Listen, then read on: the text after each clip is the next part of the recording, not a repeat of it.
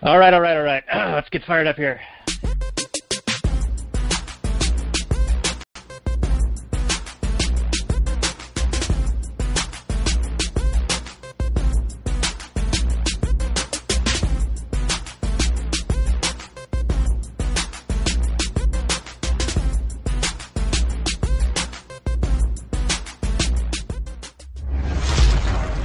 Maximum freedom. Read. Stay on target. Maximum freedom. Stay on target. Maximum freedom. Read Rothbard. Hello and welcome to the last episode of the final episode of Read Rothbard Podcast. This is a Martin Luther King Day special. We've got some news to let you guys know about. We're not going away by any stretch. We're just going to retire this name and remorph into something beautiful with anarchy in the name. We've also got a special guest who's going to be coming on with us in a few minutes. But first, I want to say hello to Robert. How are you doing, Robert? Bigger, faster, and stronger. Hello, all you sexy people. Yeah, so Robert, why don't you just allay their fears real quick and give them a rundown of what our plan here is. Daniel's got some master final solution plan to finally spread the message of our anarchy propaganda out to more and more people to help us with searches and just generally in marketing purposes.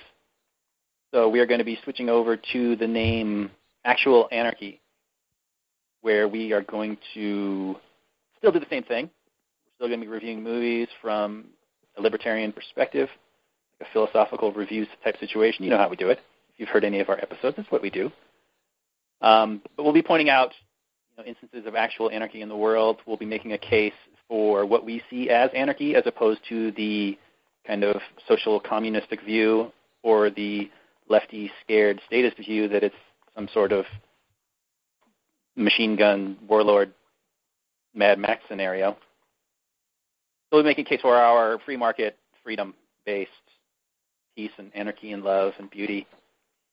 And we'll also be wrapping things all together into some sort of a violent hierarchy, because all hierarchies are violent, Daniel. Even the voluntary ones. That's right. Right. And what are the names of our different heads? I'm not even sure. We've got Actual Anarchy. We still have Read Rothbard, and then we've got Enemy of the State, which will still exist. But then we've got, what is our hierarchical overlord name? We're going to throw everything under kind of this blanket page called Libertarian Union, but readrothbard.com will exist as its own page. Actual Anarchy will exist as its own page, and we're going to have 3 podcasts. So we're going to continue on with the Read Rothbard podcast, but that's going to actually be audiobooks of articles and books by Murray Rothbard. We've got Enemy of the State, which are lectures by Murray Rothbard and him actually speaking.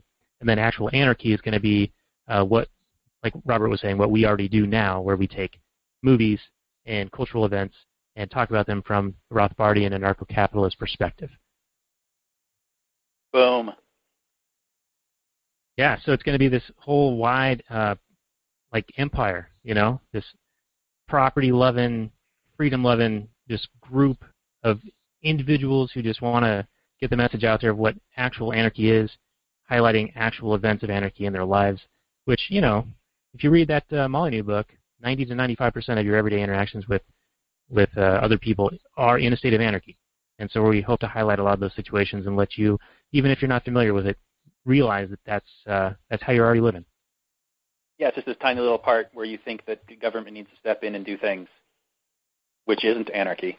But every other decision you're making in your life, whether it's to buy one brand of pasta or another, or it's whether to befriend the guy down the street or not, or which car to buy, or where to work, all these decisions are all pure anarchy, and you shouldn't be afraid of them because anarchy is nothing to be afraid of.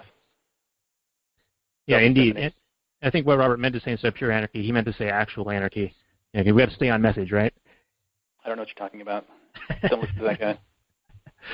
All right, so with that housekeeping aside, let's continue on with the final episode of the Read Rothbard podcast, and let's introduce our guest. I think he's probably ready by now. His name is Ryan Jones, and he blogs over at the AfroLibertarian.com. Ryan and I met at the Tom Woods Elite Group on the Facebook. And if you're a fan of Tom Woods, just become one of the supporting listeners, and you'll be able to join the group. It's super awesome being in there.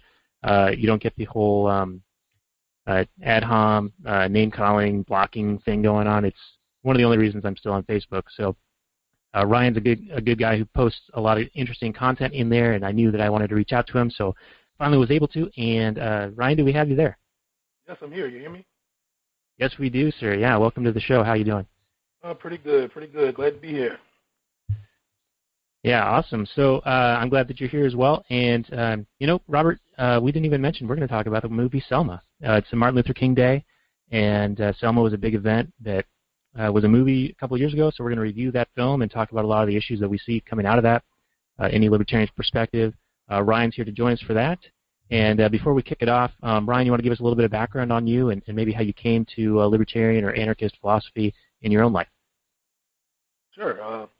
I've been a libertarian for about maybe about 8 years now, 8 or 9 years. Like most people, the 2008 Ron Paul, economic collapse, all that stuff kind of woke a lot of people up. I was, for years, even before that, I never really fit in. I never really felt at home with the Democrats. I grew up a Democrat in a Democratic household, like 95% of black folks do, but I just never really fit in. Never really fit in with the Republicans and the right wing and the ultra conservatives. So I was always in that. I just called myself an independent. I try to pick who's best, depending on what values I had at that certain time. Then eventually, I think someone sent me the Peter Schiff was right video, and that just blew me away. How he was able to, how he pretty much predicted everything that was coming years before.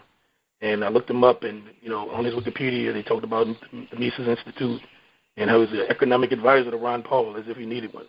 But then I was like, oh, Ron Paul, I've seen that guy around before. I remember when, I was living in Baton Rouge. I used to live like 2 blocks from LSU, and I remember one night it was just a whole gang of kids, college kids, with these Ron Paul, vote Ron Paul signs. I'm like, whoa, who the hell is Ron Paul? But it was just so exciting. They were excited, and I woke up the next morning, there were signs everywhere, signs hanging from bridges, from buildings. I was just like, man, this Ron Paul guy, he must be popular. And I looked him up, and talking about, abolishing the Fed, abolishing the IRS, abolishing the Department of Education, abolishing the EPA, abolishing the income tax. I'm like, what the hell? What did I just stumble onto? This guy's nuts, But, he stuck with me, and that, as I read more, I found out about, Milton Friedman, and I was like, whoa, he's a super libertarian. But then I found out about, Murray Rothbard, and he just lit me on fire. That's when I discovered anarchism, life without the state, and true freedom. And, of course, that leads you down an even darker path to Tom Woods and Stefan Molyneux and, Lou Rockwell and so many others, the people we listen to today. So I've been here since, man, and I'm, like you said earlier, the Tom Woods elite. Anybody listening, they should, all you got to do is spend like at least $5 a month. And just one of the perks is being on the Tom Woods Elite Facebook. There's tons of, super smart, creative people like you guys exchanging ideas. Everybody's friendly with each other. We'll challenge each other. We'll argue, but it's nothing nasty. It's kind of our little safe space. But, I guess everybody needs a little safe space sometimes, especially out here on these internet streets. So, but yeah, that's it. I'm just here to chip in and see what I could offer to the conversation. Yeah, I'm wondering if any of those those other Ron Paul people back in the day, did they kind of disappear? They go away? They turn into like mainstream Republicans or whatever? Yeah. I mean, I'm wondering if you've got other libertarian friends around in your area, because we don't really have a whole lot up here where we're at. No, I don't have many, man. I mean, I didn't, I wasn't involved in any groups or anything back then, but I mean, I worked at that time for the state of Louisiana, and just in my IT group, there were 3 libertarians, two of them anarchists, not including me. Like, wow. What are the odds, working for the state government. Yeah. Yeah, so, those are my close friends. Even one guy, he was Indian. He was actually from India. He was an Indian immigrant. And, he was a pure anarchist. We pretty much went down that path together, exchanging ideas and stuff like that. So, yeah, it's interesting. I mean, I don't know. I don't think there's a lot of us, but, I mean, you'll be surprised where we turn up. Yeah, definitely. That is surprising. But, yeah, like we're all exchanging information over the Internet. It's a good time to be alive. Yeah, can't beat it. Imagine being Rothbard. Yeah. Oh. Back then, we're just like a room full of people, like libertarian gatherings. Yeah, just some smoky room at some little hotel somewhere. Right. Cranking some about hotel off the interstate, just everybody getting together. Drinking coffee. This is So, Ryan, you actually posted a little bit on your story on your blog, right, on how you came to libertarianism, and I think Robert on our pre-show call was talking about how it made him tear up a little bit. Yeah, man. It's a good story. I like your writing. It's good. Oh, yeah. I mean, trust me, I've had no inclination to ever blog, but, if you listen to Tom Woods enough, he kind of badgers you into doing something, I just said, hell with it. I'm going to start a blog, just get my ideas out. I don't have much content on there yet. It's just because I don't have much time, but, one day I'm going to fill that puppy up with a bunch of posts, because I do have a lot of things that float in my mind that I just want to get off my chest, and do my own Rothbard thing. Cause that's really what was great about Rothbard, is all the, scholarly work he did. I just love his articles because, people like to look back at his articles now and judge certain things he said, but, man, he was just getting it off his chest. Whatever it was somebody maybe pissed him off that day, and he just went in, just went in that day on his typewriter, dropping 12 pages, and he put it out there, He'd lay him out, too, man. Lay him out.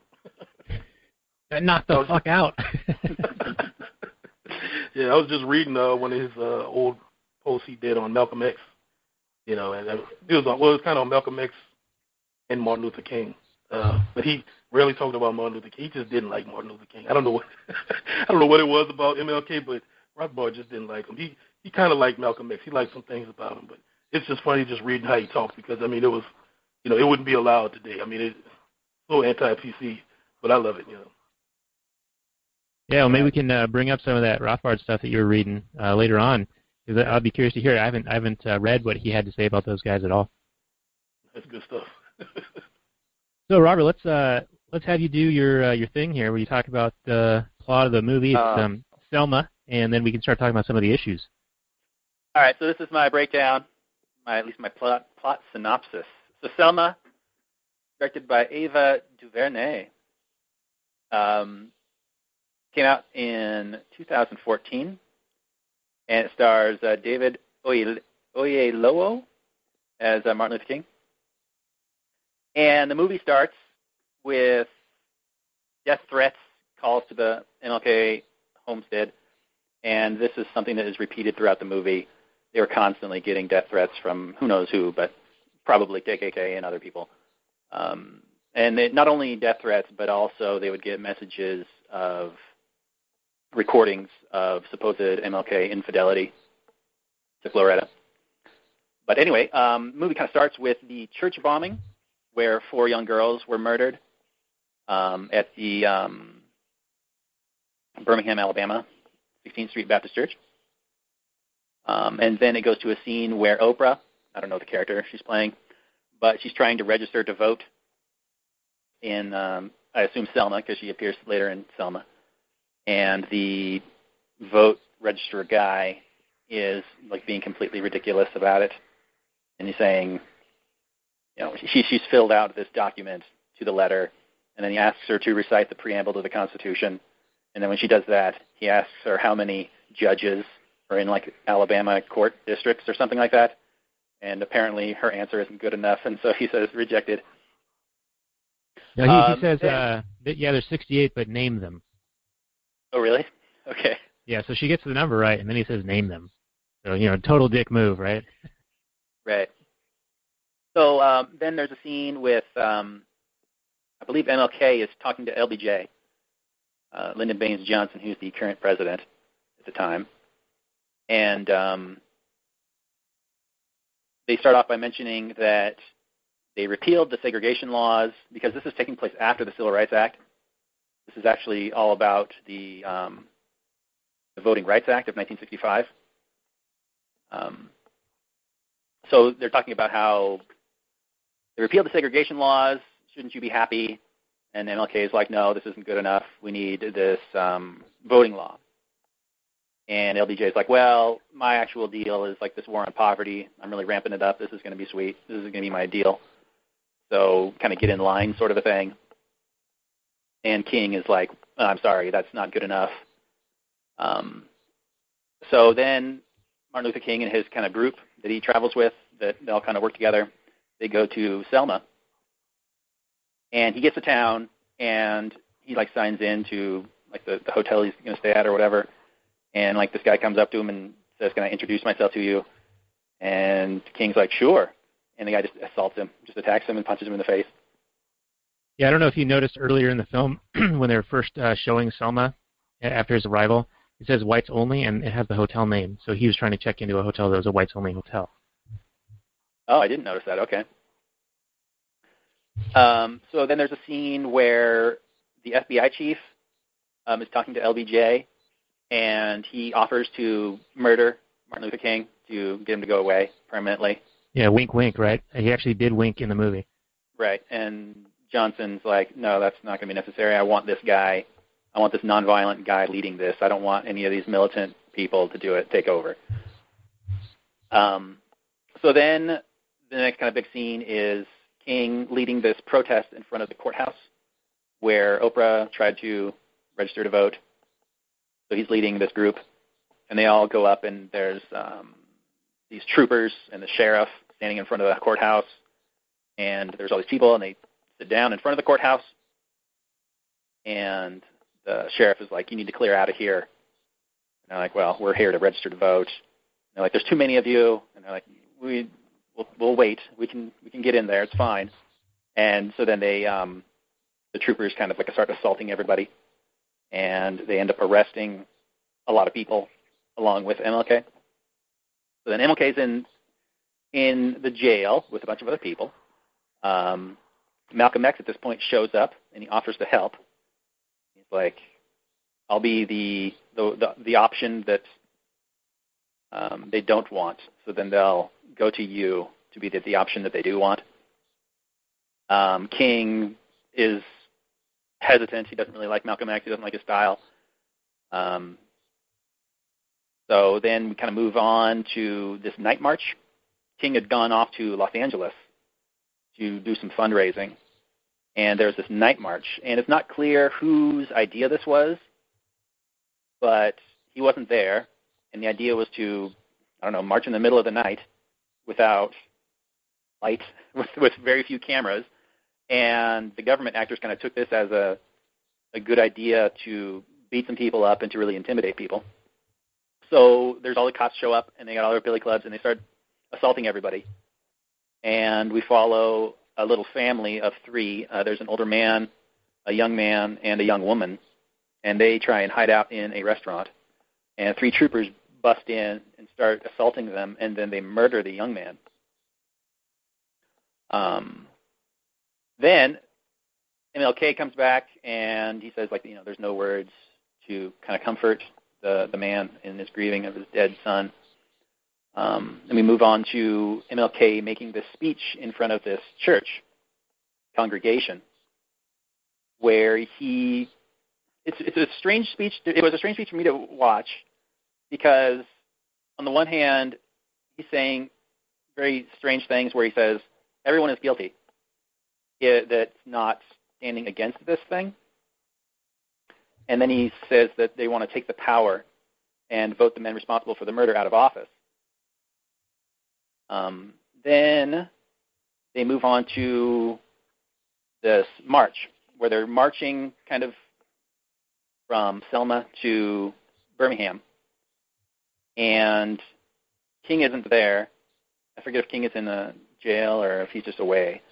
But there's all these people walking north, or walking from Selma to Birmingham, and they're crossing this bridge.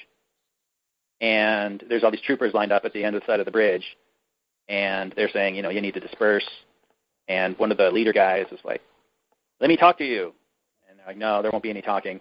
And then they put gas masks on, and they start just assaulting everybody, firing tear gas, and just brutalizing people for, walking. So then there's a news reporter who was kind of reporting what's happening, and he's saying that there were white people on the sidelines who were whooping and cheering as people were being assaulted. Then Martin Luther King comes back and talks to the press. He says that all people bear a responsibility to their fellow man, that all men are created equal. Those are just some of the highlights that I noticed, but he's basically trying to drum up support for his cause. Then he himself leads another march to Montgomery, and this time the troopers move aside. And then when they move aside, MLK turns around, and he claims that it could have been a trap. So then later on, I'm sorry, this is kind of rambling and whatever, but a bunch of people, he made a call for action, and all these people came from around the country to then show their support. And while they're in town, this priest from Boston is murdered in the street. So then they have this court battle to decide whether or not they're allowed to go on this protest, which kind of rubbed me the wrong way. They wanted to get some judges' approval about whether or not they should be able to walk on this road or not. And then at the end, they do end up going on this march, and then the movie ends with a speech at the end by Martin Luther King. And I've got issues with a lot of it, and I feel mixed feelings. The anarchist in me kind of recoils at a lot of the begging the state to treat them better, but at the same time, it's hard to criticize somebody who was in the trenches at the time doing the best they could. So that's kind of my breakdown of the movie, but I've got a lot of points and different scenes to talk about. So, Daniel, if you want to go ahead. Yeah, well, Ryan, do you have anything to start talking about at this point? Oh, well, I mean, it's been probably a year since I saw the movie, so it's not super fresh in my mind. But things did stand out to me. The conversation with Malcolm X that he had with Coretta Scott and him, before everything went down. I never read anything about that. I don't know if that was true, if it really happened or not. But I just thought that was interesting because during that time, that was when, Malcolm X and Martin Luther King were viewed as kind of not enemies, but two opposite sides of the pole. So I thought that kind of meeting was interesting. I don't know if it happened or not, but if it did, I don't know. It's pretty interesting. And that tactic Malcolm X takes, where hey, I'm going to scare them so much to where they'll come to you. I just thought that's pretty ill. That's sick. But sick in a good way. Well, not good way, but just that's just pretty tactical. So yeah, I remember there was some controversy on how historically accurate the film was or not, and I don't, like you were saying, I don't know if that conversation actually happened, but it is interesting in that it's rather Hegelian, where they're taking this thesis antithesis and making a synthesis. Like they're saying, all right, Malcolm X is going to play bad cop, and MLK can be the good cop. So he'll be so bitter a pill for them to swallow that they will come running to support MLK, just so they can avoid having what Malcolm X represents, which is a more of a aggressive resistance versus MLK's total nonviolence. Exactly, and I mean, you could argue, from a libertarian standpoint, Malcolm X he wasn't a libertarian by any means, but Malcolm X probably was speaking our language more than Martin Luther King. But I would definitely agree with that. Yeah, but he's. I mean, my mom would tell me stories. Malcolm X would scare the heck out of people. They just didn't want to hear that type of stuff. But he was just a nationalist. We hear it now a lot, but just like Farrakhan. But he was a very, very great communicator, and he was a nationalist. He wanted black separation. So and that was just different to hear, especially from someone so confident in themselves. So I mean, it was interesting. Just the dichotomy between those two has always fascinated me. And to see which one worked, obviously Martin Luther King, his strategy worked better, even though both of them ended up dead by whoever, Speaking of that, I don't know if you want to go on the side note, but do you guys think Martin Luther King was killed just by that random I don't even remember his name anymore, but just the one-man shooter, or was it, do you think there was something more to it? Yeah. The conspiracy theorist in me and just the realist, I think, in me says there had to be something behind it. I mean, I forget the exact nature of the guy, but it was kind of some kind of career criminal guy who, like, didn't care if he went back to jail forever or not. Right. Yeah, I would be surprised if it was just some lone guy. We're talking about J. Edgar Hoover, you know? I mean, come on. And they had people watching King 24/7. So even if it was like some guy, like, they at least knew what was coming, you know? But, you know. It's always a lone nut, right? And Rothbard talks about it in one of his lectures. I'll try to find which one and post it below. But, yeah, it's always like one crazy guy. And I think that's just a tool of, you know, like in Zoolander, they're always a model, right? Yeah, like right. Sirhan when he killed Bobby Kennedy. I mean, he didn't even know what he was doing. Yeah, JFK, all these. It's always a lone nut that's been played up or used in some way. There's no way it was just one guy that wanted to do it, and so he did it. It's possible, but it's not possible, probable. But, you know, it's just one of those things. We'll probably never ever know the truth, just like, you know, JFK. But it's just something, you know. But yeah, other than that, you know, with the movie, I just thought it was a pretty good movie. You know, it didn't really, you know, flame any emotions like those movies typically do. But it was overall good, and I thought the director, Ava, whatever. Right. I thought the director, she did a good job. You know, she tried to include everything she could. You know, obviously she probably took some liberations with the storytelling, but, you know, she included the bombing, you know, the terrorist attack, if that's what you want to call it, you know, the church, you know, which, I mean, literally, that's a terrorist attack in my opinion. That was, you know, that's crazy. But, you know, all that, just imagine all that going on at that time. You know, I mean, the tension, that would just, I just can't imagine it now. Well, I mean, I can imagine it now because, you know, we do pretty much have that, but. Well, there was all that, especially with all the, I mean, just another point to say that there was probably some kind of conspiracy to kill him. I know there was a lot of, wasn't it MLK who was saying, and they were afraid of him saying that, you know, to tell all the black people not to go fight in Vietnam? Yeah, that was later. Yeah, later before he died, in about 1967, he became, he became very outspoken against, you know, foreign policy, the war in Vietnam. He became he sounded like a libertarian. He was like, bring them back home. We don't need to be over there, period. Not just black, but everybody, Americans. We don't need to be over there. And I think that really set the fuel. I think the government was okay with him with the kind of racial unrest type of thing. But you start talking against the military-industrial contract. Right. They can't have that. Oh, no, we got to shut this guy up, you know. Yeah, I mean, that's what happened to Muhammad Ali, right? He was like, I got no quarrel with the Vietnamese, and they stripped his title, put him in jail, right? Shut him down. Like, can you imagine that happening today? Like, yeah. Think of, like, the most popular athlete, I don't know, LeBron James, you know. Imagine them kicking him out the NBA, stripping his rings. I mean, that would just be unheard of, but, like, it happened in America, you know. Yeah. This is crazy stuff. And over not over race, but over the, you know, the military, the foreign policy, you know.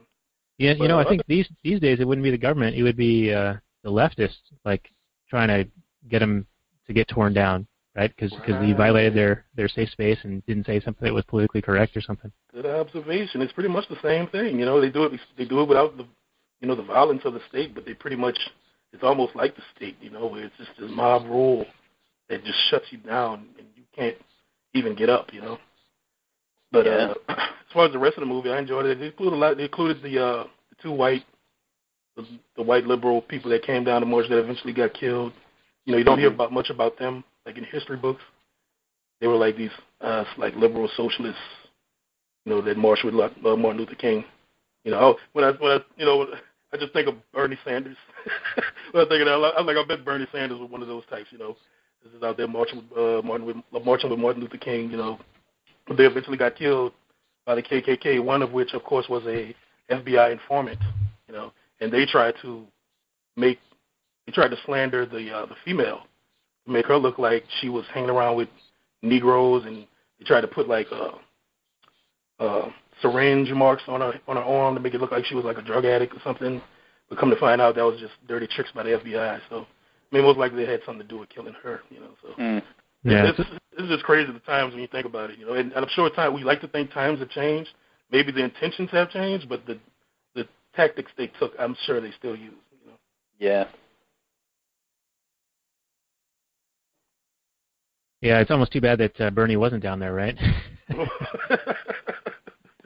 ain't gonna say it. I'm not gonna say it. Hey, man, we wanted some controversy on this show. Bernie's all right, man. Bernie gets it right like 1 out of 100 times. Yeah, he'll say something true, and then he'll completely blow it away. Himself, like 5 seconds later, he just really shits on it. Yeah, he held the backwards response to it. It's funny. I knew I wanted to do this movie for a show for MLK for this holiday, but I hadn't seen it yet until a couple of days ago, and I was dreading watching it because I had this total expectation that it was going to be this SJW socialist tinge to it, and I was pleasantly surprised. I mean, it was actually a very well-done movie, but not too strong of that message I was expecting. Though to your point, Ryan, I do agree. I think that it was a movie that just kind of happened, and it didn't draw on a lot of emotions, which was a little bit strange because it was a very emotional story that they were telling. And I felt like they didn't really. I feel like after watching that movie, and it's 2 hours, I expect to have the main character MLK get developed a bit, and he's in it a lot, but I don't know if I learned a whole lot about him from it. Exactly. Yeah, I didn't feel any strong emotion from it at all. I was just like, like it was just basically a good historical documentary. That's how I would look at it. Like, wow, that happened, and moved on. But yeah, I thought, the guy did a good job as MLK, but I didn't feel like, I guess they just didn't deliver the emotional impact I was expecting. Because they haven't been, to say MLK is like this huge figure, there really hadn't been like a lot of MLK movies. Malcolm X, the movies by Spike Lee is like one of my favorite, top 20 movies of all time. Like anytime it's on, I watch it. I didn't get that impact from this movie. Yeah, I haven't seen that movie since it came out, and I remember it's super long, right? It's like 3 hours or something. But yeah, it's long as hell. I remember being pretty impacted by it, and I think that came out when I was in high school. But yeah, the only MLK experience I had was what you see in the media, and I think I read a book about him in 3rd grade. And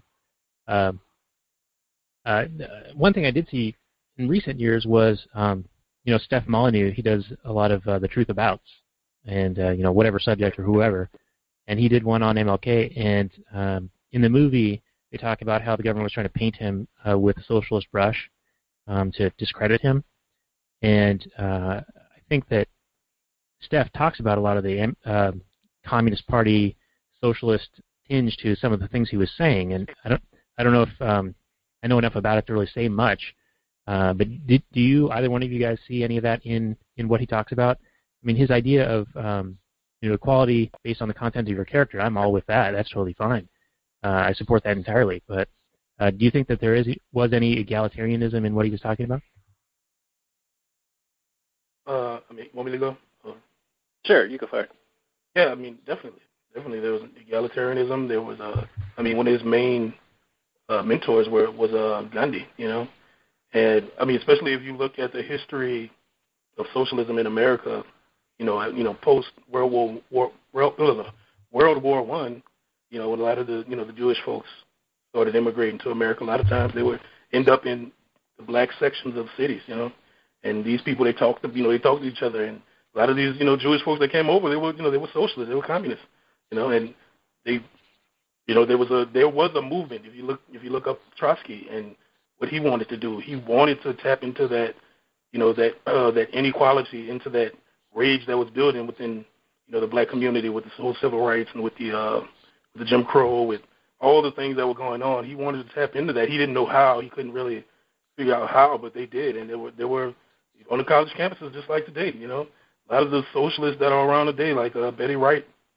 they came up in the 50s, going to Berkeley, and having their professors, socialists, talking to them about Cuba and how great Cuba is and how great the Soviet Union is and all that stuff. That, the socialists are all about equality and welcome everybody. And America is this great evil empire that wants to stomp you down, these capitalist pigs. And, this fed into the anger, So, a lot of it is rooted in some socialist. I don't know if MLK was a socialist. He hung around with many. He hung around. That's what kind of put him on the radar of J. Edgar Hoover. He was hanging around with all these Communist Party people and stuff like that. So that, it wouldn't surprise me that some of his motivations came from that. But if you look at what he was saying, he really wasn't wasn't that extreme. He was just more, hey, we're all the same deep down. And he did, towards the end of his before he died, he did kind of get more radical on the economic end. But there's some believe that he was kind of pushed. That was kind of like a trade-off with LBJ. He was like, okay, I'm going to be against the war, but I'm going to help you out on this war on poverty thing. So he started preaching more about economic equality and, redistribution of income and stuff like that. So a lot of people like to say that's why he was eventually assassinated, because he was becoming woke. He was becoming more of a true socialist instead of this kind of a half measure. Oh, yeah. It's interesting you use that term woke because that seems to be a present-day term that a lot of folks will use who are, I don't know, I'd categorize them as like urban white hipsters, to be like sensitive to racial issues or transgender issues or whatever they consider themselves woke. And isn't it one of the things that was sort of attacked in that MTV Hey White Guys video, New Year's resolutions? I think you just watched it recently, right? Yeah. Tell us a little bit about that. No, it's funny. I mean, I just watched it. I remember when it came out, and I was just like, I just saw what it was about. Like, dear white people on MTV. I didn't even have to see it to know what they were going to say. I was just like, oh, this is stupid. Right. But then I watched it today, and it's just so stupid, man. I mean, what are you supposed to say? I mean, I'm not a white guy, so I don't know how it feels, but I can imagine how it feels. It's like, Jesus, like, leave me alone, What did I do? But it's so stupid. And they talk about woke. Woke was, especially around the time of like Trayvon Martin and, kind of the early days of Black Lives Matter. It was always about stay woke. They would post something about, African history or, what's going on in the world, black people, and stay woke. That's the hashtag stay woke. That kind of became that kind of a thing, and I guess it kind of migrated to the the suburban white hipsters, so they're like, whoa, I'm woke, so I don't know. It's funny. It was just funny they included that. They try to make it funny, but I just thought that TV thing was just dumb. Like it actually looked like something like Julie Borowski or something like that. Like she'll make fun of SJWs, like that's how stupid it looked. Yeah. And Julie's great, but she sometimes wears a crazy costume and does weird stuff. I think she actually did a response to this. So did Mr. Dapperton, who used to be known as Anarchy Ball. And I think his point was, well, what if we made it about black people or Mexican people? It would be like totally outrageous, and you'd get shut down completely. Yeah, of course. I mean, that's not even arguable. I see, a lot of people like to make those points. Tom Woods, everybody. What if we did this about blacks? Or what if we did this about Muslims or something? I mean, it's not even a question. I mean, it's you got to understand you're viewed as the master race, the top dog. So, we can make fun of the top dog, but the top dog cannot make fun of us. It's like the prettiest girl in school making fun of the fat, ugly girl. So, Brian, there's a truth, a nugget of truth to the only white people can be racist thing? No, I'm not saying there's truth to it, but I'm just saying that you could, I'm not even going to say you can understand where they're coming from, but that's where they're coming from with it. Like, that's right. That's the area they're coming from. Like, if you're the prettiest girl in school, you can't talk about the ugly, fat, ugly girl. You'll be like, oh, you're just mean. But if the fat, ugly girl does a nice riff on a pretty girl, it's like, oh, go ahead, girl, you got yours in. You're standing up for yourself. Which I find kind of condescending. I don't like that either way. You got to, especially when you look at it on the bigger picture, we're all just people. Like, we're all just individuals trying to make you're living your life, I'm living mine. There's no real grading level to, who's winning, and who's not, So that's obviously a construct that they came up with, but that's where they come from it. That's the way they're coming at it. Is like, oh, you guys have all the power, so we could say what we want. You can't be racist. We can't be racist, because you have all the power. You're the richest. You're the, you have everything. So. Yeah, and that whole that power argument seems to be very socialist in my mind, because it's this nebulous thing, right? It's like what power in what respect? Yeah, and not to mention the fact you're lumping all white people together as some sort of giant group when we're all individuals, like you said. I mean, these were the same people. I mean, these same people probably 20 years ago were saying, "Oh, don't generalize. You shouldn't generalize." Now they're just making these huge generalizations. I mean, you could just be. I mean, if you're just a middle-class white guy not even that. If you're a working poor white guy, you're still like this privileged guy that just has everything handed to him. Or even an unemployed novel-writing white guy with 2% of propane, which Robert is right now. That's right. Super privileged. You're privileged, man. You're privileged. Yeah. Sorry I'm feeling it. Let me tell you. Sorry to break it to you, buddy. So, hey, before we get off this MTV thing real quick, one of the other arguments that they presented was that saying you have a black friend doesn't mean anything or isn't good enough or something along those lines. And I take issue with that because I think that by default, if you have black friends and you aren't racist against black people, I mean, you are judging people by the content of your character. But, Ryan, you're going to tear me apart on this one. Yeah, like I said, I mean, the Isle on the Roof, his good friend was a black guy. You can look him up on YouTube. Like the media were interviewing him, and they were like, "Yeah, we talked the day before he went and walked into a church and killed 8 people because they were black." You know, that I think, like for me, I have a low grading level for, a high grading level for racism. You know, you have to really prove you're racist for me to call you racist. I think that's pretty racist. You know, let's go find this black church and shoot everybody in there while they're praying. You know, so yeah, you could be racist and have, you know, a black friend, and it also goes back to what you define racism as. You know, they define racism as, saying, yeah, I don't think affirmative action is a good policy. Like, that's racist to them. You know, so so they have a pretty low bar of defining racism. You know, so yeah, you could have, but me personally, I think it's limited. I think if you're truly a racist, you had white people in the South, you know, way back. You know, they had black friends. You know, some of their slaves were good friends to them. You know, they were like, hey, that's my boy. You know, I take care of him every day, but that's his slave. You know, there's still a level of racism in that, but, it's all, I guess, in how much you want to break it down, you know. But like I said, I can't sit and judge anybody. You have to look at the context of what they're saying and how they're living before you judge them as racist. And personally, I just don't have time to sit here and judge people. Are they racist or not? I just don't have the time or the mental energy to, like, think about that stuff, you know. I used to when I was younger, when I was brought up on those type of thoughts. Like, oh, I bet that guy's racist, you know. And I remember I was working at the hospital, and I was trying to move up, you know, move up in advancement into the IT department. Mm-hmm. And one of the guys that worked in the IT department, he was a black guy. He was like, oh, yeah, they're racist up there. You know, good luck trying to get up there. It's full of racism, you know. And I believed him. I was like, oh, okay, that's why they're not answering my application. And I told my sister about it because she was pretty high up in the organization. And she was like, just stop it. You know, there's no racism. You know, she said, you keep doing your work. You finish school. You know, somebody's going to give you a call. Maybe not us, but somebody. It's nothing to do with racism. You know, and she kind of slapped me in the face and kind of got me right, you know. Yeah, the economic argument is if you can do the job, and if there was racism, then your wages would have been depressed in contrast to somebody who wasn't. So you would have made them more profit by fulfilling the same level of work. You know, so there's a free market incentive to get the best person regardless of race or whatever else. The best person who can do the job, male, female, white, black, alien, 3 legs, 5 arms, whatever, it doesn't matter. And this happened, this happened in history. People, businessmen tried to hire black people, but then there will be this, the unions will come out against hiring blacks, or they'll partner up and try to get some politician to inspire some kind of anger, or they'll use some kind of dirty tricks. They always go back to, black men are trying to rape white women.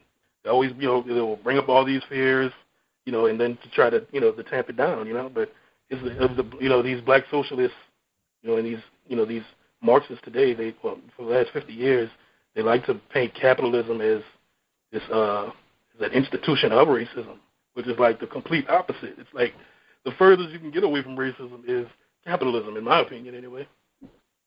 Absolutely. Yeah, though it's certainly in true capitalism, voluntary situations, it certainly allows for racism to occur. Like, right. You should be free to associate or not associate with people on any reason, any choice that you make. And but that's not racism to me. You'll just suffer a market disadvantage because of it. Yeah, but association, choosing who you associate with isn't necessarily racist to me. It might be prejudice depending on the reasons. If you think all white people are evil or all black people are evil, so you just choose to stay away from them. I guess that's kind of racist, but that's just more prejudice to me. Like, I don't care. Those people don't bother me. Like, they don't want to be around me. Why would I want to be around them? They're doing me a favor by staying away from me. But it's once they start trying to use the state. Speaking of that, you guys brought a great point. I think it was on the Star Trek episode where you said voting, I don't know how you said it, but voting kind of socializes the violence. It spreads it out. It lowers the cost of violence. Yeah. So while, in a free society, you might have a black neighbor, some black guy moves in your neighborhood, and you don't like black people. For you to get that black person out of there, you're going to have to implement some, pretty expensive resources. You're going to have to get a crew together to run them away. You're going to have to, you're going to have to put your life at risk to run somebody out of a neighborhood, But hey, with the government at hand, all you got to do is go cast a vote. All you got to do is send $100 to a politician and call them every day, to get them on your side, So, to me, so when it comes down to racism, I think it was Martin Luther King that said it, prejudice plus power is racism, and I look at power as the state, So if you're prejudiced and you have the state on your side, that's true racism, But you remove the state out of it, you get some prejudiced people. That's just that's just a part of the earth. Maybe we can move past it one day. We haven't yet, but I could deal with that as long as I have my freedom to, trade and associate with who I want to and, live my life. Yeah, it's funny how in the film Selma they're sort of begging the state to, grant them the right to vote, and it's sort of the state that's been oppressing them. And I guess from a leftist perspective, they would be arguing that there are good actors and bad actors within the state. So some of them, like Governor Wallace and the head of the police troopers and the sheriff were, bad agents of the state, but LBJ was, neutral to good, and a couple of the other folks were good or protagonists within the film. So they would probably lay the argument out that, well, the state is a representation of the will of the people, and because the will of the people only allowed white people to vote, therefore the will was racist, and the government was therefore racist. So if we just get the right people in power and we allow black people to vote, then that'll solve the problem. It sort of rubbed me the wrong way because, here they are begging their masters, if you will, for some privilege that, in my mind is actually an aggression against others, voting. And I don't know, it just seemed like I almost, like you were saying earlier, Malcolm X was more of the libertarian in that he wouldn't stand for that shit. And he just wanted to separate, which is, people, lefties, shriek and cry about it, like Brexit and that sort of thing. But freedom of association is inherent to all people, and if you don't want to hang out with somebody, and if groups want to get together and not hang out with other groups, they should be perfectly free to do that. So, I'm all for it. Any kind of increasing compartmentalization or complete, people want to separate and go about and do their own thing, make their own groups. That doesn't hurt me at all. Yeah, and I understand where, in the civil rights movement where they were coming from because, like you said, voting is sort of an aggressive act, although a very minimal aggressive act. Collectively it's a very harsh aggressive act, But that aggressive act has been taking place against, the blacks at that time. So obviously they would say, hey, let's use this to our advantage. Let's try to, at least even the scale a bit. And I don't know who gave this lecture, but it was on the Liberty Classroom, Tom Wood's Liberty Classroom. He said, the lecturer said the most changes came after the Voting Rights Act. Because before the Voting Rights Act, they had already passed legislation for public accommodations, I believe. So businesses could no longer do, colors only, I believe. I don't know if that was before or afterwards. But I think he said after the Voting Rights Act was passed, that's when all the changes really happened because people really got scared, like, wow, the scales have been kind of even now, But like you said, voting is just another form of violence. That's all it is at the end of the day, So I don't know. For me, from a historical perspective, I can't say I dislike it because obviously I've had some benefits from that, I could walk wherever I want. I don't have to deal with sundown towns like they used to have all over America where if you're black and you're out at night after 7 o'clock, you can get your ass beat, you can get killed, you can get put in prison just for being out. There was a curfew. Black people had to buy this guide, like this traveling guide. It was a special traveling guide, where to avoid. Like, don't go to this town. Don't take this road. And it was somebody put together a guide that lets you travel all over America so you can avoid these sundown towns and these aggressive towns where black people just happen to disappear, But they look at the free market at work, Yeah, free market response to that. Yeah, but, so, I mean, it was just a crazy time, so I don't say I excuse them, but you kind of can understand where they were coming from at that time, but at the same time, I completely agree. You're going to your masters to beg you. You pretty much beg them to just oppress us a little less, right, or oppress them more so we can get even.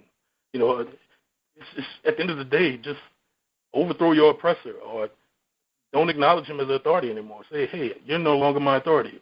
And look, some black people tried that going back to the 1800s. There's a guy, I don't remember his name, but he tried to, get like a movement of all these black people from the slave states to move to Kansas and form their own little city or state, but it just didn't get traction because you've always had liberals and people that kind of wanted to push this whole, let's all live together in this egalitarian society, which, I mean, just from from a human standpoint, just has never really been natural to come about. Well, I won't say it hadn't been natural. It just hadn't come about yet, Mm-hmm. So, I don't know. Yeah. I mean, it's fairly tribal in that sense. Right. But, yeah, people it tribal. right. It is what it is. It's nothing racist or bad about that. It just becomes racist once you institute the state to start committing violence for you. I always like what Walter Williams said. He said, if they had to pass a law for it, that means people already wanted to do it. Just like in the 1600s, there were, the blacks that did get free from slavery for whatever reason, the free people of color, sometimes they would date white people and get married to white people. For some people, that was appalling. So they passed these laws to ban interracial marriage. The state came in after the fact to put down a law to prevent free people from doing what they want to do. Yeah, that's where marriage licenses came from. Exactly. So it's always the state that comes in after the fact to prevent people from making associations that they wanted to, And that's not to say that there weren't free people committing violence, but you could, put them in jail, If white people are burning down, black neighborhoods, put them in jail. If vice versa, put them in jail, But don't, it's only the state comes in and, it's choosy at how they react, how they put their violence into play. Yeah. Right, and the government provides such a terrible service. I mean, if you're talking about how the government is essentially a company that's supposed to provide laws and order and whatever service to a certain geographical area, that all the laws you scribble down on pieces of paper are supposed to apply equally to all, and then they don't actually do that, you're providing a bad service. And from the libertarian perspective, well, since they have no competition, of course they're going to provide just the worst, shittiest service. They have little market incentive to provide a good service. And Martin Luther King, he made it such a big issue that essentially he had to force and basically give any prospective action a lot of political capital to achieve what he was trying to get done. If I'm making sense here. No, I see what you're saying. He had to make it such an issue to grant these government politicians enough political capital to take it on. So in that sense, it was quite clever. I mean, what he did, I think, was, to achieve his goal, to get government to actually do their jobs as they claim that they have the right to do. It was actually quite well done. Yeah. There are, I don't know if we want to get into this, but because it's kind of like Monday morning quarterbacking style, but did you have any issue with how MLK kind of wanted violence to happen? He wanted his protesters to get attacked by the cops. Like there's a scene on the bridge where he goes and he's on the march to Montgomery, and then the cops kind of go away, and then so he turns them all around. And it seemed to be that he later said that, well, there was probably going to be a trap. But it seemed to me that he needed there to be violence because he wanted there to be a lot of attention on it. He wanted, in order to be an oppressed person, you need to have an oppressor. But in order to achieve his goal, he was willing to sacrifice some pawns, so to speak. Do you have any kind of issues with that, either of you? Kind of like a Machiavellian ends justify the means kind of a thing. I generally think of MLK as a good dude, but it seems kind of a strange, like a general will sacrifice, he'll make a feint with like 500 troops knowing that they're going to die in order to win the battle.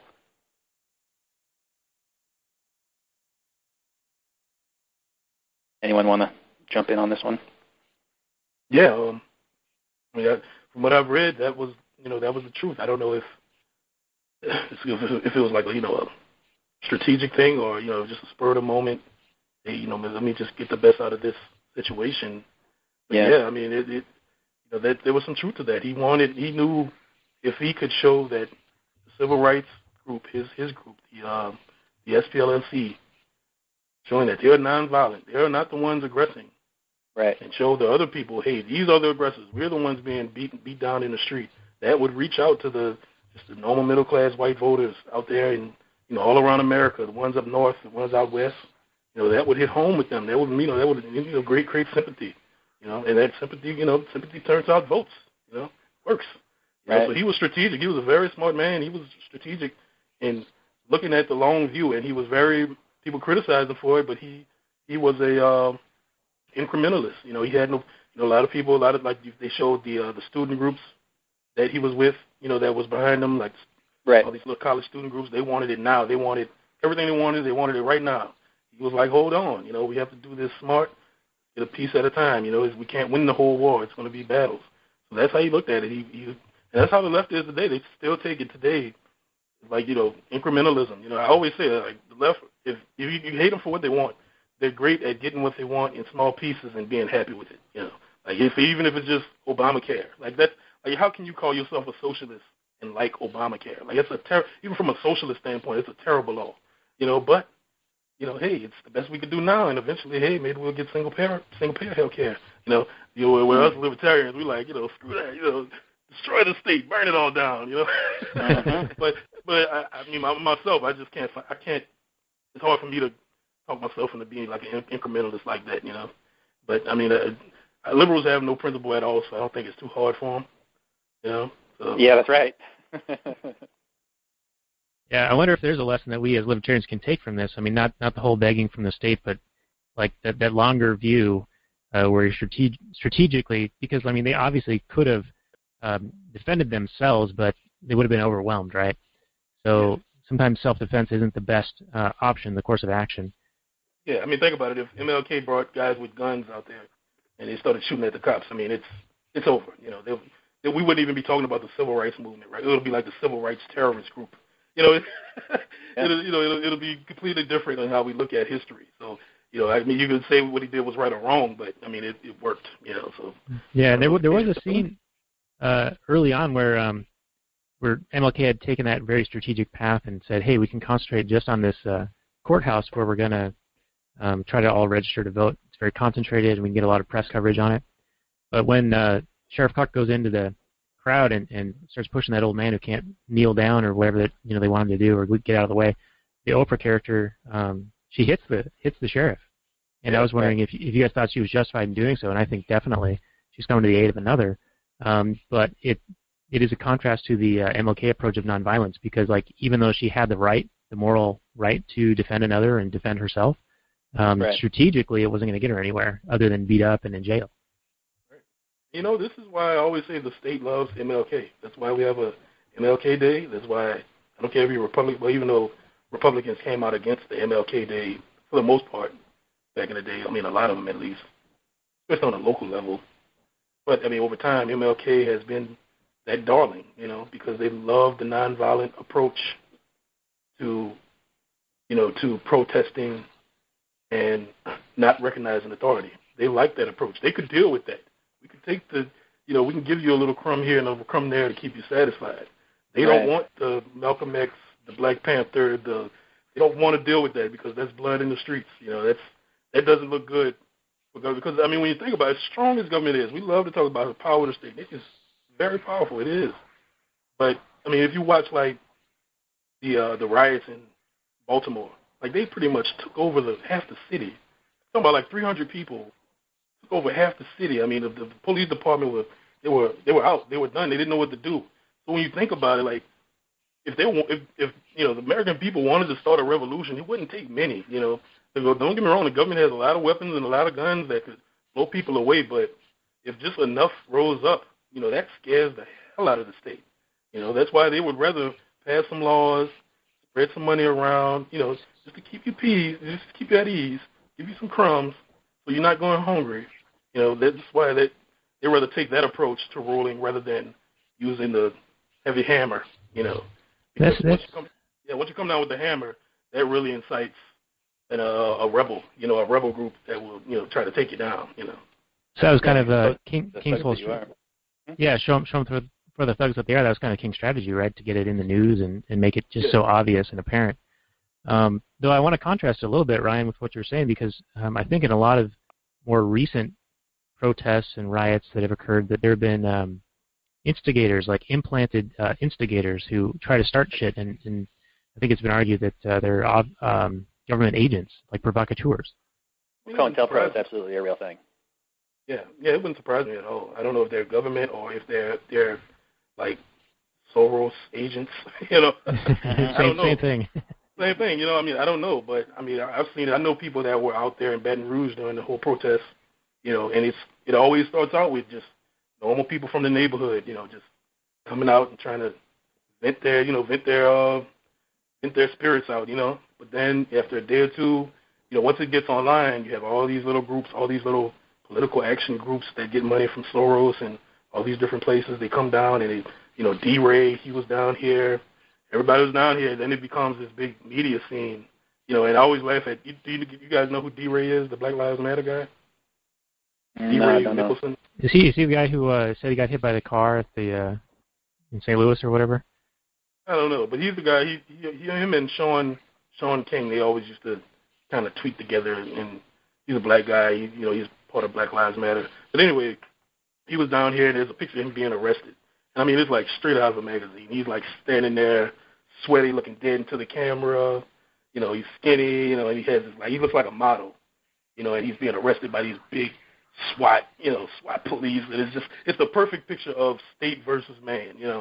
But he was just using the same old Martin Luther King tactic of, hey, let me try to engender some kind of sympathy to show, hey, we're the weak being, beat down by the masters, which on some level I like, but on another level I don't like I know what they're trying to do, and I don't like where it's headed, Yeah, well, that was the Gandhi thing, right? Like some of the the Salt March that they did, where they just walked into all the British just beating the crap out of them, and they just kept walking into it. Yeah, I heard about that. Yeah, crazy. Yeah, so it's kind of interesting because King had been through a couple of in Selma anyway. They talk about how he'd been in Albany or somewhere up in New York, and then another city where they're dealing with different types of sheriffs or police officers who either made mistakes or didn't, and so it made him conceive of this strategy to concentrate their efforts in one area and deal with a police antagonist who would definitely overreact and become the bully, which I'd argue from a libertarian and anarcho-capitalist perspective, they're all always bullies no matter what. But obviously he would become more of an aggressive bully.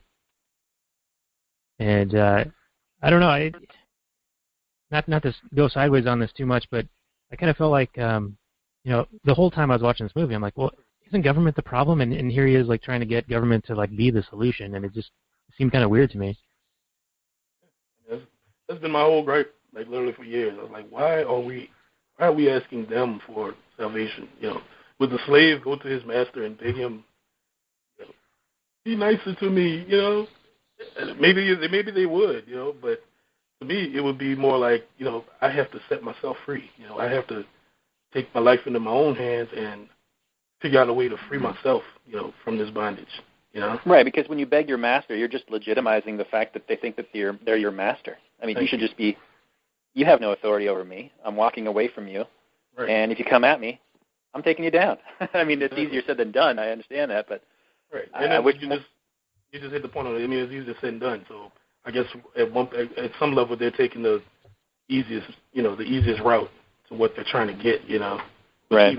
Even that's not really easy, but it's easier than just say getting a gun and saying, okay, I no longer recognize your authority, Mr. Sheriff. He would blow you away. That's it. Yeah, and that's like the Oprah character hitting back, right? Like, it's not a strategic decision. The second march that they did, where the troopers all stood aside because there were enough people there, that's when the rabbis were there and the priests were there and a bunch of white people and black people. Like, the group was much bigger than the first attempted march across the bridge. And it reminded me of Larkin Rose and his YouTube video, The Tiny Dot, because it really showed how many more of us there are than there are of government agents.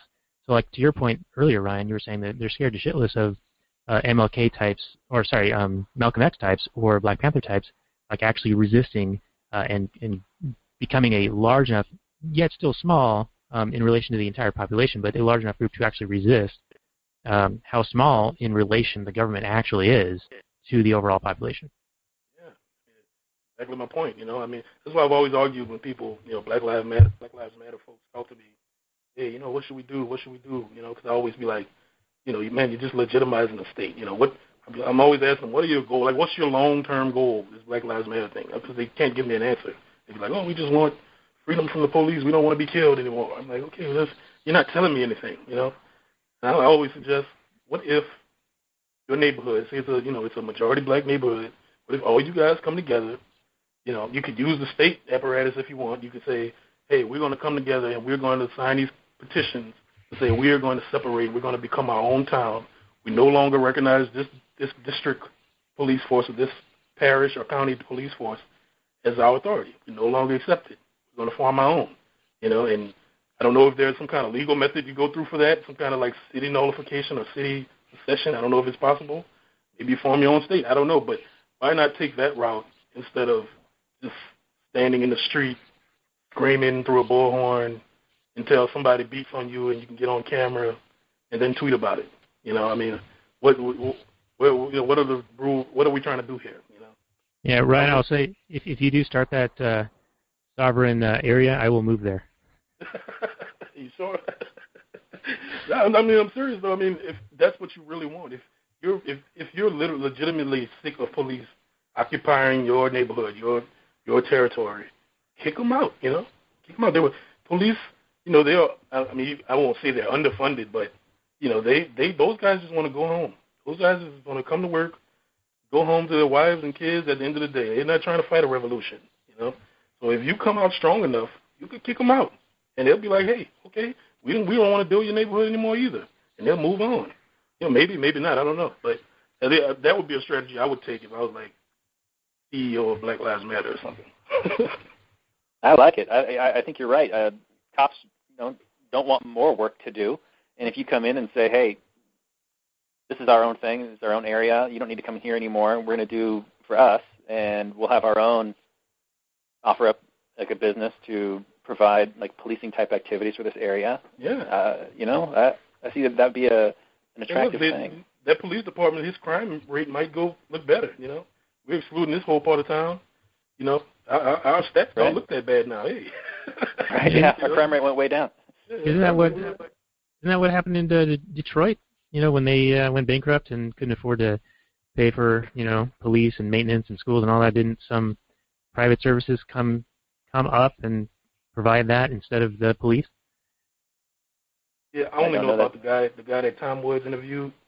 Where he has his own little private security thing where he mainly services high income folks, businesses and high income people.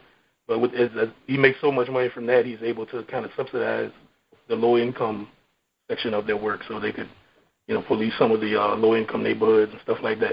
I mean, I looked at it, it's interesting stuff. It's hard for me to find anything about him, like in the news or anything like that. So I do kind of question it, like, hey, is this real? Because it's so unbelievable. Even though it's what we preach, it's still so unbelievable, for it to happen. So, but I mean, I don't see why it wouldn't work, Because if you think about it, we ask the police to do so much, Well, not we, but the state asks the police to do so much. All these laws. Think about all, millions of laws that they have to enforce. Like, what if they only had to deal with property crime, assault, murder, rape, all that stuff, violent acts. And that's it. Like, what? Just those like 10 or 15 things. That's all they had to worry about. Think how much time they would have on their job. But instead, they have to worry about, is the guy jaywalking? Is he going 6 miles over the speed limit? Let me get my quota. So let's start a DWI checkpoint. Take 20 police cars, put them in this area, and just jack people up to see if they have updated insurance or an updated license. The funny thing with that is that's government trying to act like a business. They're trying to generate revenue. That's all they're doing, man. That's all. I mean, it just started this thing down here in New Orleans where they take these dummy cars and they put the camera on there, the speeding light camera, and they just park them all over the neighborhoods just to try to catch people going 5 miles over the speed limit. Like, that's just stealing money to me. That's literally just, I'm stealing your money. You know what I mean? Yeah. Imagine if somebody else did that to you. That's terrible. That's not the same. In Anarcho-Capitalism, we wouldn't have something like that. But I don't think it'll be as insidious, Like, that's some sick stuff. Like, just to have, like, a fake car sitting there, and it's stealing your money, man. Like, that's all it's doing. Just for you going 5 miles over the speed limit. Well, that's all the government does, right? It's unreal. It's unreal. Well, hey, let's bring it back to Selma a little bit. One of the funny things I saw in it towards the end was when LBJ said to King that he's sick and tired of being told what he can and cannot do. And I thought that was a delicious irony because that's pretty much what the president does, what government does. What they can and cannot do, yeah. Yeah. LBJ was a trip, man. I mean, I read a little about him. I watched, there was another movie that came out on HBO with Bill Cranston. He played LBJ. I mean, he was interesting, because, for every other aspect, he was a racist guy, maybe not racist, but prejudiced at least, I read a book by his driver. He had a black driver that drove for him, and he would just call him the N-word all day, just nonstop. Just, N-word, give me this, nigga, give me that, So it was, if people knew that part about him, maybe they would think different of him, or they just ignore it now. But, he was obviously a Democrat and just a kind of a finger in the wind politician that, hey, I'm just going to do whatever that'll give me the best legacy and that'll keep me going, Yep. He was always interesting to me. Yeah, they don't got no principles. None whatsoever. Like, he literally had no principles. It was just like, yeah, whatever works best today, Well, he's actually, he's pretty famous. I know one of my teachers back in high school, it's actually his favorite president, and all because of the Civil Rights Act of 1964. And for some reason, everybody seems to like it, especially lefties and whatnot, really love the Civil Rights Act. But this is what it does. It outlawed discrimination based on race, color, religion, sex, or national origin. And on the face, you go, well, people shouldn't discriminate based on that. But doesn't this really get into thought crime where somebody doesn't hire somebody, and you go, well, why didn't you hire somebody? It's like, well, I had my reasons. Well, what are those reasons? Well, and you're going to evaluate him on his reasons, and you're going to judge him for his reasons, whether or not he wants to associate with somebody or not. It really seems like the thought police on whether or not you decided of how or why to hire somebody or to hang out with somebody and how you're not allowed to do that. From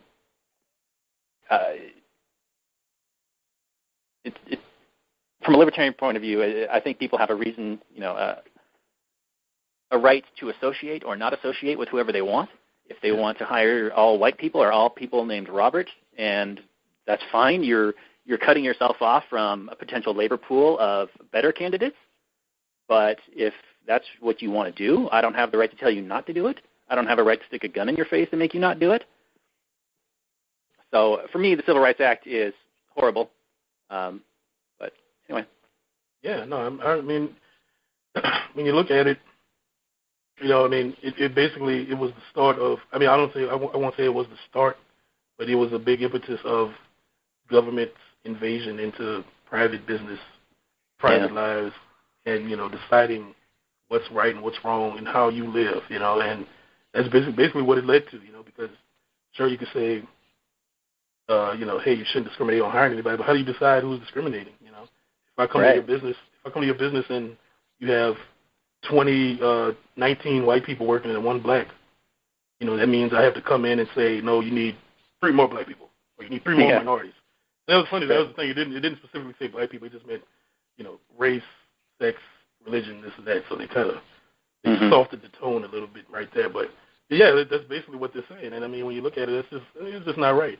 But I read in some places, even down south, there was already a movement to end these, public accommodation businesses like restaurants and such, to where they allowed black people. They took down the color-only signs. I mean, they pulled down the white-only signs. And that was happening, slowly, but not fast enough for, the civil rights groups, But even after they passed that, you could still, if you had a restaurant or a public accommodations type of business, you could still discriminate, but you had to change, like, the status of your business to, like, a private club. So even down south in Mississippi and Louisiana, you had these restaurants that became private clubs, and you'd have to get on, like, some kind of membership list. And it lasted for a couple of years, but eventually it just died because, they weren't making any money, because people it just didn't work. You're not getting all your possible clientele, man. Exactly. And I mean, so this guy here next door, he's taking whites, blacks, Hispanics, everybody. He's making tons of dough. Meanwhile, you have a membership list of whites only, a safe space. Yeah. But you're broke, So, the economic laws always come into play. And I think eventually economic laws would have came into play, if blacks and other minority groups would have grown in economic impact, I think you would have saw those things change. But, some people want things quicker, they're not willing to wait, Yeah, I'm a little bit torn because the whole movie is they're begging the government to change the laws. And, the Jim Crow laws were government laws. Slavery was government laws.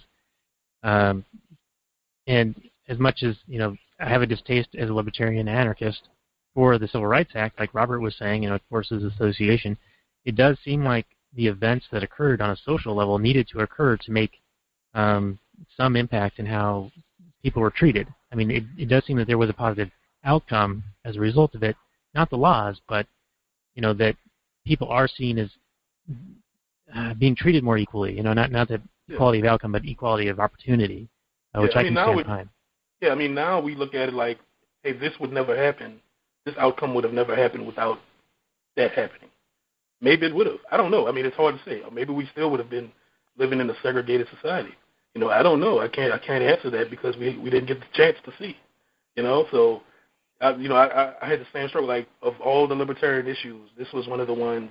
It took me a long time. People would read Lou Rockwell, and he'd be like, public accommodations, people need to be able to discriminate how they want. I kind of winced at it like, it kind of sucks, man. I like to, there's some restaurants I like to go to, What if, what if they had a whites-only sign, man? I couldn't enjoy that steak I like, And, you just kind of think like that. But then after I kind of just talking to people and just starting to wrap my mind around it, you start to kind of understand that, it was the government pushing this issue, If the government just got out the way, even if you go back to Plaguey versus Ferguson, when the black kid from New Orleans, he sat on the train, a whites-only train car, and he wanted to be seated in the whites-only area. Then he sued the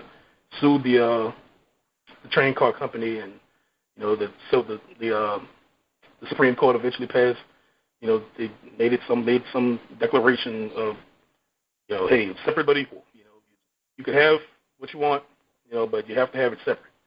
That was the government coming in to interfere. Let entrepreneurs figure that problem out. Maybe if some white people want to have their own train car, they have to pay $5 extra. Black people want to have their own train car, they have to pay it. Maybe you have some white and blacks that, hey, they like to hang out together. They pay a certain price, and let the market kind of figure it out, and eventually things kind of work themselves out through the market. So you're not going to get the perfect outcome all the time, but at least the people get to decide what they want. I mean, I'm sure there are some country clubs. I know there are some country clubs in America that are whites only. I could go and try to apply. They would say no, and they have every right to do so, even under today's laws, But that's okay, There's nothing wrong with that. Yeah, and doesn't government action? I mean, you can't legislate human behavior through government action. Doesn't it? All it do is really just kind of make it hidden. So you're not going to get rid of racism by saying, oh, racism is now illegal. You're just kind of hiding it so that whites-only sign gets put away, and then the black guy goes in the restaurant, and then they're spitting in his food. But he didn't know that there are a bunch of racists in there. Wouldn't have been better if that sign had still been out front? Right. I've always said this, even before I was a libertarian. I'm like, I like to know who the racists are. I would rather know who to give my money to, Yeah. Why would I want to go to a business that literally doesn't want me in there? Why would I give him money? But, I talked to some people, I used to go back and forth with it. I used to talk to my mom. She would talk about how she had to walk like miles to get to the store that allowed black people to shop there. Meanwhile, Like, literally right around the block, there was a store where only white people could go. And, it just always would drive her crazy because her mom would ask her, I need you to run to the store to go buy so-and-so and buy some bread. And she just knew she had to walk like 6 miles, knowing there's a store right there, to get what she needs. So, I could understand their mind frame back then, like, oh, this sucks. Like, this is what's, why can't we just go to this store right here? Why can't they just look at us as humans? We just want to eat just like everyone else. Right. So I understand it, I get it, but when you're dealing with people, you're dealing with human beings, man. You can't get the outcomes you want instantly. Only government tries to create that, and even then, that outcome comes with caveats. And, yeah, you might get what you want, but there's a cost. There's always a cost. It makes me think there was something holding that together, and I got to think it was government. Like you were saying, the economics of it would lead people to compete for customers, and if you're going to self-restrict your clientele, you're going to put yourself at a disadvantage. Yeah, it depends. I guess, in some areas, if you got a real small, black population, there probably wouldn't have been much of an economic difference if you allowed the minority, maybe, their clientele just didn't want to be bothered with, people of, different races, so, maybe it made economic sense for them, but it also opened up opportunities. Maybe another store comes in and say, hey, I move closer. I see an opportunity here. There's no store within 6 miles. I can put my store right here and sell to blacks and whites. Yeah. And hey, it makes money. It's just not the quick solution we've come accustomed to looking for. And only the government comes in and snaps their fingers and uses a gun to force those solutions. That's right. Yeah. And the irony of affirmative action, which was it a part of the Civil Rights Act, or was it something that came a little bit later? But it, in an effort to eliminate racism, it actually introduces race as a deciding factor. Right. Yeah, I don't know if it was a part of the Civil Rights Act. Maybe part of it was, but it's kind of been bubbling. It was kind of bubbling through every presidential cabinet or whatever. But eventually, I think it really grew in the 70s. Of Nixon. Like Nixon, people like to talk about LBJ, but Nixon expanded all the bad stuff. Like he expanded Great Society, the war on the poor, the war on drugs, affirmative action, all that stuff. He blew all that up. Yeah, and he came in on all of these free market ideas, right? That was his rhetoric. He comes in with price controls and devalues the dollar, all the stuff you were just saying. He's terrible, just terrible. Awful, man.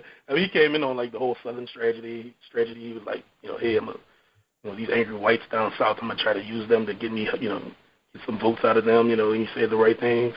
And he just, I don't know, he just did every bad thing imaginable he did. I guess the only good thing he did was kind of normalize relations with China, and pulled out of Vietnam. Well, I don't even know if I don't know if you would give him credit for pulling out of Vietnam, but yeah, he was terrible in every aspect.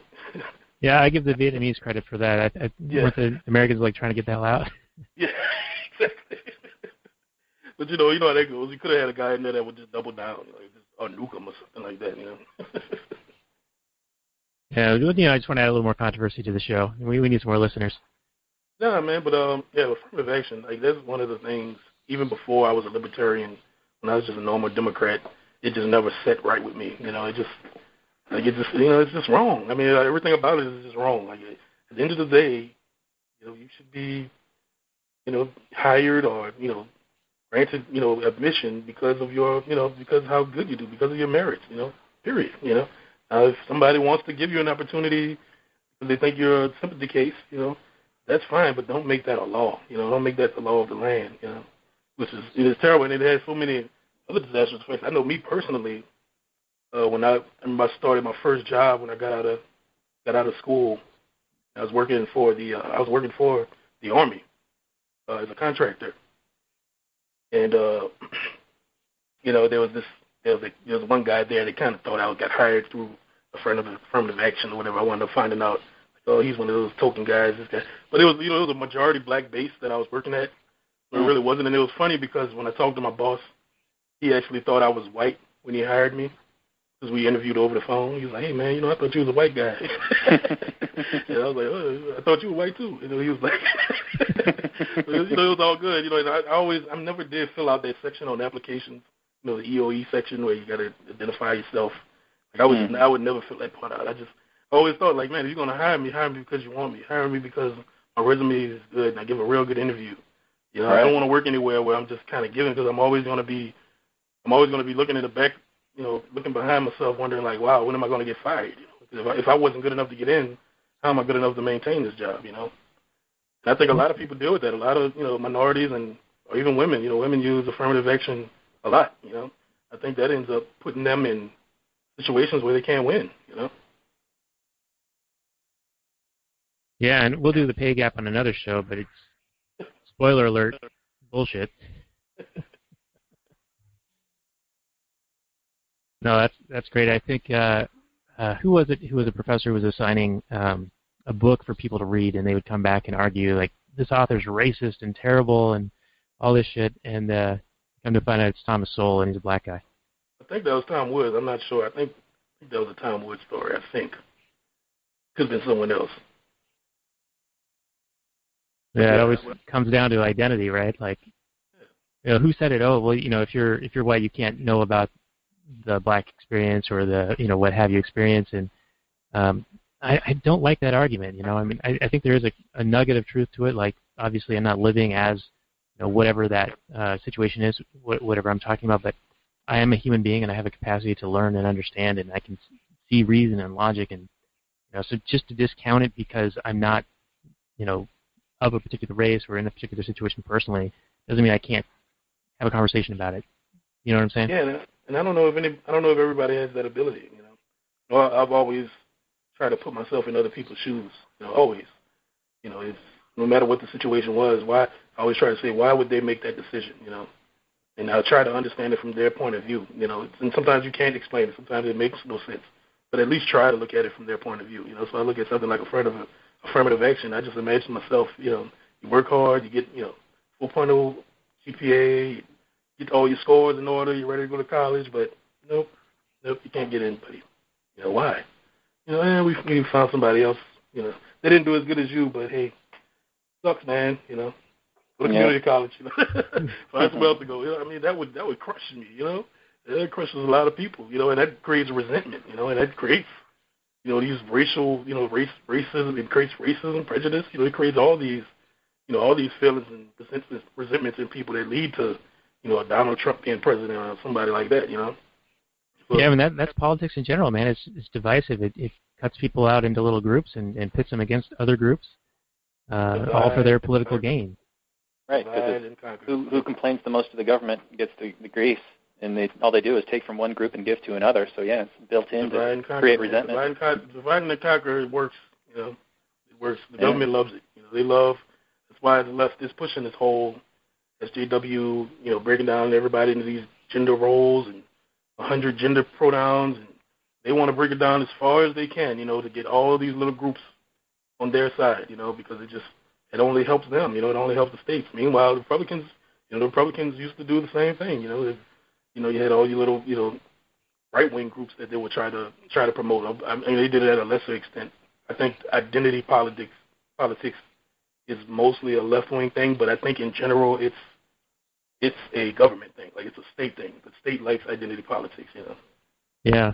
You know, I think the Trump phenomenon is a situation where they went too far and they made everyone else not in one of these little special snowflake groups be this other giant group, like the deplorables, you know? Yes.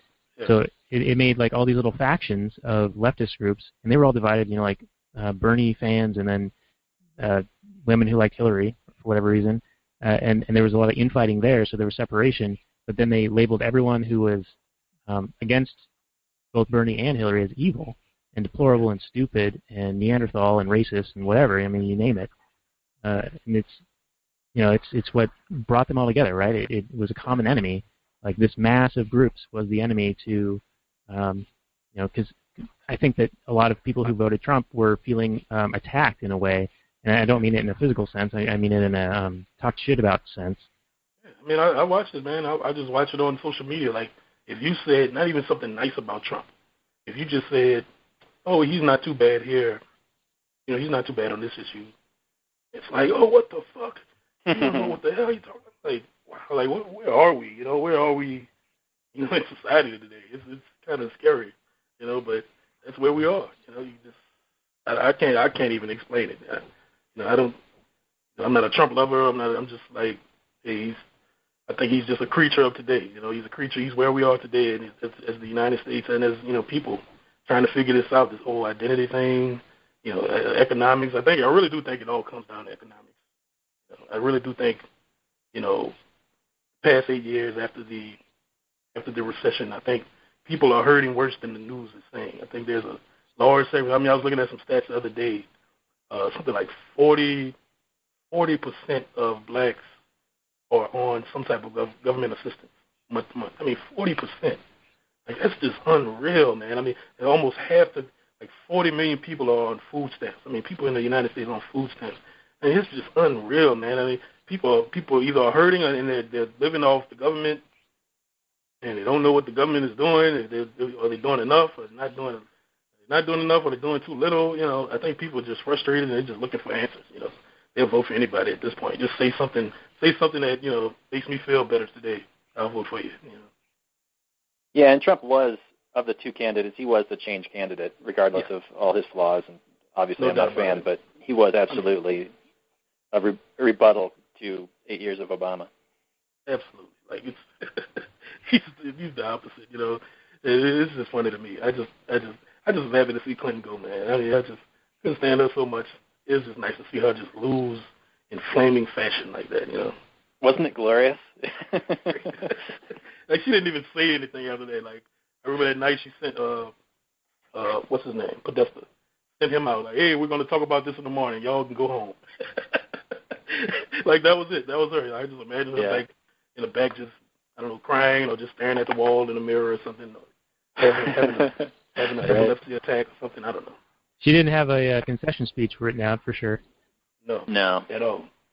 No, none of those people thought that she was going to lose. It was a big shock. Yeah. And it was a huge rejection. Like, how could so many people vote for Trump? They must all be. I can't believe America's just full of racist, bigoted homophobes. Man, listen, I have my personal Twitter account. I mostly follow mutual sports fans and football fans and stuff like that. And most of them are apolitical, but they lean left. And just the stuff I see on my timeline I just get tired of it. Racist? How can you support a racist, a white supremacist? I'm like, dude, do you know what a white supremacist is, man? Like, do you really know what a white supremacist is? A guy that shaves his head, has like this big swastika tattoo on his chest, that's trying to kill blacks and Jews. Like, that's a white supremacist. Some guys against affirmative action, and and says, hey, white people aren't too bad. He's a white supremacist. Right. It's just ridiculous at this point. Like, I used to like, arguing and debating those people. I just can't even do it anymore because when you debate them, you're debating at their level, and you can't win at their level, unless you go the alt-right route. Mm-hmm. I'm not alt-right, but that's why I understand where the alt-right comes from, because if you want to debate them at their level, you got to get down in the dirt with them. Yeah. Yeah, I almost consider them not worth converting at this point, Like, they're not going to listen to reason. They're not going to listen to philosophical argument. They're kind of a lost cause. Lost cause, man. Yeah, so, hey, I have one last thing on Selma before we can start to wind this down. It feels like we've been on for quite a while. Not to, disrespect you at all, Ryan. This is late for me, and I know it's later for you. You've been a great guest, by the way, so I really appreciate you coming on. You gave Liam a run for his money. He was our other guest. Oh, cool. But towards the end of the film, LBJ has George Wallace in the White House, and he's saying, hey, it's your state, it's your responsibility, it's your problem. And I thought that was kind of a nod to a states' rights thing, which I think was more of an issue back then. And, if we're going to talk about a spectrum of politics, I think that I would prefer to have states have more power than the federal government. Granted, neither one's legitimate in my mind. But there was a point where, LBJ is like berating him about this, saying it's your problem. But then Wallace chides back at him like, oh, well, you want to distribute wealth or redistribute wealth. Kind of like cut back at LBJ. And I thought that was kind of interesting because it was, I think, presented in the film to connote George Wallace being this, evil racist politician and the distribution of wealth, and that idea, kind of painting it in a bad light, in a negative light. So that was the one political message that I was able to divine from this outside of the story, in that they were trying to sort of conflate him with a negative view of a redistribution of wealth, like saying that racist wouldn't want to redistribute wealth, but a normal, reasonable person is totally fine with it. Right. No, it's true. That's true. And that's how the left has tried to portray it for the longest. They view capitalism as the racist ideology and distribution of wealth, and socialism as a egalitarian, equality type of ideology, Hey, can I pause for 1 second? I'm on mute. I need to go run and handle it. I'll be 1 minute. Sure. All right, I'll be right back. Man, no problem. We got plenty to say about you now, man. All right, go ahead. Can you believe that guy? No, just kidding. I think he's been an awesome guest, don't you think? Absolutely.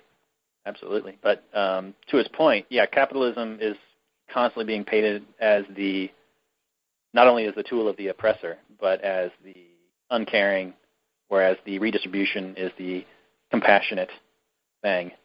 Never mind the fact they always look at the end of it. They never look at the beginning of it. Like, where did you get the money to begin with? Oh, with a gun in somebody's face. Oh, but we just have this money. It's just there. I mean, that's just the system. That's just what it's there for. So why not just distribute it? Yeah. Right, and they miss where the person who had the money got the money. They provided a service that somebody wanted, and so then they earned a profit out of that. So if anything, the person providing that service actually bettered another person's life already, and then has the hand of government come in, shove a gun in their face and say, well, now we want you to do something better for someone else in our estimation, and by the way, we're going to take a huge cut of it in bureaucracy and other bullshit, and dribble out a couple of crumbs out to the people that were, marketing-wise, appearing to help. Right, and is altruism at the point of a gun altruism at all? I would say no. No, it is. Yeah, so true but charity is only comes from when you have the wealth to provide it. So if you're just stealing everybody's money and at the point of a gun and then redistributing it, that's not charity, that's not altruism. That's just theft and redistribution. But when you actually have the money, you don't get all your money stolen from you. You're far more likely to help out somebody that's in need. Yeah, I remember in one of the lectures in the Austrian economics course from the Mises Institute, they talk about how the Red Cross, I think, was offered $1 million back in the 1920s from the federal government. And they said no. They're like, hey, if everyone hears that you gave us $1 million, they're going to stop donating to us. And we'll get far more from people just normally. But if they think that you've given us $1 million, they're not going to give us money. Right, so because the situation would have been taken care of in their eyes. Right, which is kind of how government portrays itself as taking care of all these situations, and of course they're inept about it. So I think that as much charity as does exist today, even with all this taxation and all these government programs that proclaim to be helping the needy and the homeless and less fortunate, Americans are still by far and away, I believe this is the statistic, giving more than any other country or society in the world. And just imagine if they didn't think that it was already being taken care of with money that was already being taken from them, how much more giving people would be. And if they had that 30 or 40% more of their income. Exactly. To be generous with. Yeah, so I think we filled that time while you were gone, Ryan. Yeah, good time. So I don't want to leave this show without mentioning Morgan Freeman. Ryan, you and I talked about him briefly on the call the other day, and he was on 60 Minutes probably 15 years ago now, and they were asking him about Black History Month and how he would want to deal with racism. And he said, "Well, how would you feel about if there was a White Month? Which month is White Month?" And he said, "Well, I'm Jewish." The interviewer guy said, "All right, which month is Jewish month?"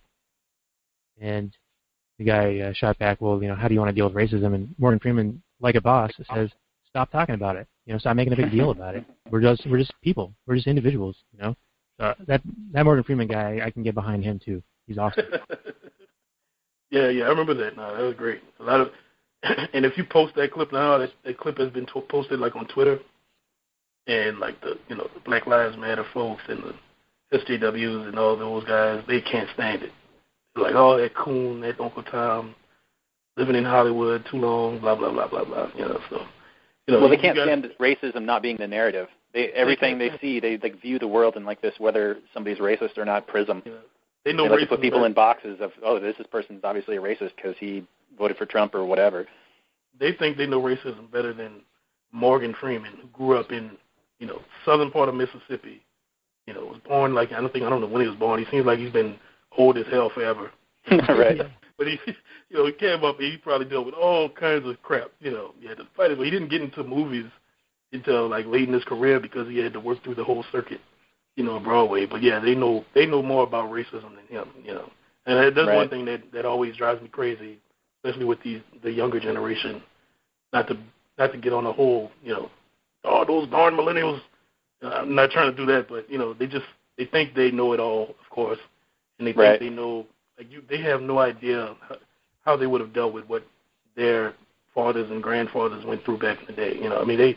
People really dealt with crap, and you're sitting here crying because somebody doesn't agree with a political view, So that they need a safe space, and it's ridiculous. They are the cupcake generation, no doubt. It's unbelievable, These people got spit in the face. They got, kicked, punched, sprayed with water hoses, ran out of town. Towns were burned down, These things happen, and they had to live with that, and that's all. It's almost like a spit in the face to that generation. Say what you want about that generation and what came out of it, be it, the civil rights era and stuff like that. But that, that took guts to do that stuff back then, I don't know if I'd had the guts.